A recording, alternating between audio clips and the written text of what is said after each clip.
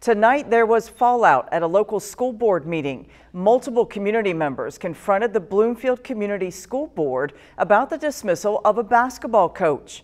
Last month, board members chose not to renew the contract of the high school varsity boys basketball coach. In March, the school board voted 5-2 to not renew J.B. Neal's contract. This decision came after both the high school principal and district superintendent gave a favorable recommendation to the board to renew Neal's contract. At tonight's meeting, members of the public accused the board of being biased against Neal and called for him to be reinstated.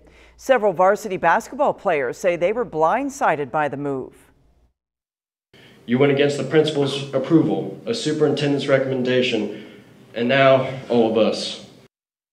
After the public comment period was over, the board did not address the decision.